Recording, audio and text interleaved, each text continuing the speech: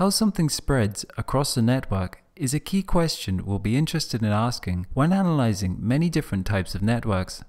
The classical example of this being the diffusion of some disease through a population.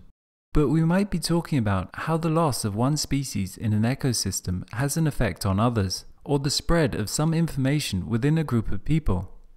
More formally, we call this spreading on a network propagation or diffusion. How diffusion happens and how long it takes is defined by a number of different parameters. We'll just list the primary factors involved here before looking at them individually. Firstly, we have some infectiousness metric, where we're talking about how infectious is the phenomena that is spreading on the network. A corollary to this is asking how resistant are the nodes to this contagion, giving us a resistance parameter. Next, we need to consider the topology to the network. Obviously, this diffusion is taking place along the connections within the network, meaning different structures to the connections and different degree distributions will be another defining factor when considering diffusion. Lastly, we need to consider if this diffusion is taking place strategically or randomly. And this ties back to topology because, as we've already discussed, some network topologies are more susceptible to strategic influence than others. So firstly, to discuss infectiousness. By infectiousness, we mean something that is likely to spread or influence others in a rapid manner, irrespective of the type of network that it is spreading on. If you hear about some important piece of news, you feel driven to tell others, and that is infectiousness. It is like an outward force that is pushing the phenomena across local connections and out over the network. We may be able to quantify this in terms of money or how contagious the disease is or a number of other metrics, but we also need to ask how many nodes a given node can infect within any given time interval. A mosquito can only bite one other creature at a time, but a person can broadcast a message to possibly millions of other people at any given instant, thus enabling a much more rapid contagion rate. Inversely, we need to think about how resistant the nodes in the network are to the spreading of this phenomena. Imagine trying to promote gay marriage in some conservative rural community. No matter how infectious your campaign might be, it is unlikely to take off, and this is due not to your failures, but to the resistance of the other nodes in the network to this particular phenomena. We might also add time to our model here, capturing how nodes may be infected for only a brief period of time before recovery, as would be the case with the spreading of many diseases or some trend in fashion. Next, we need to look at the topology of the network to understand how something is likely to spread across it. The primary factor here being simply the overall degree of connectivity to the network. Obviously, the more connected it is, the faster something should spread across it. But also, we would need to look at the average shortest path length to get an idea of how many edges a phenomena would have to traverse in order to affect the whole system.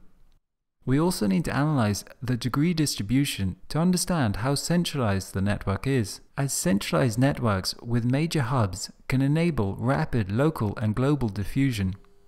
For example, modern broadcast media has arisen hand in hand with the modern nation state, as it is only through these centralized hubs that uniform information can rapidly disseminate to a large population, and thus a key component in creating a sense of national culture and cohesion.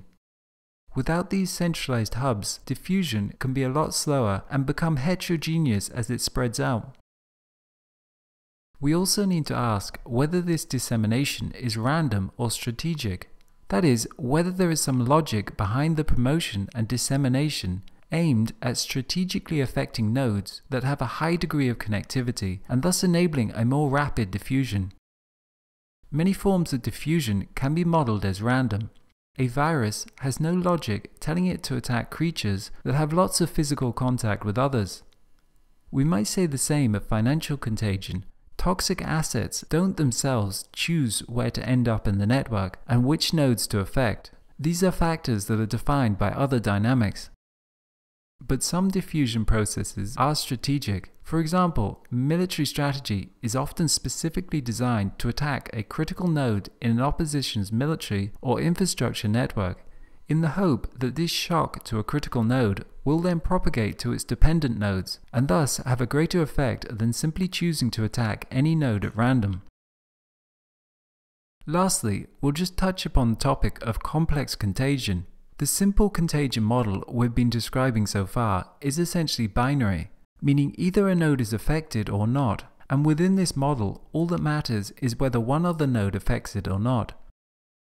Complex contagion, in contrary, is the process in which multiple sources of exposure to a phenomena are required before an individual adopts that change in state.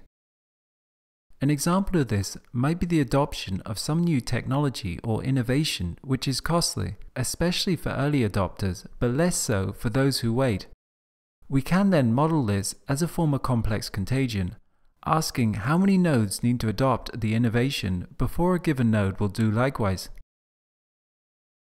There might also be two competing events propagating across the network. An example of this might be trying to model how an individual will vote for two different candidates in an election based upon the social network they're part of. We could then define some variable as to how many of the node's neighbors need to vote for a particular party before they would also cast their vote for that party. These complex models have many interacting parts, thus there will be tipping points, as a node will not do anything until a threshold value is met.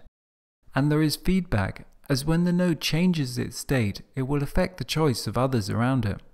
All of this means that this more complex form of contagion is nonlinear, with the possibility of exponential cascades forming.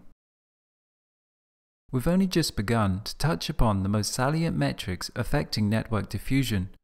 Real-world diffusion across something like a social network is a complex process that may require multiplex models, that is, allowing our model to have multiple different connections between the nodes, in order to capture how different types of connections and networks interact to enable or resist the diffusion of some phenomena.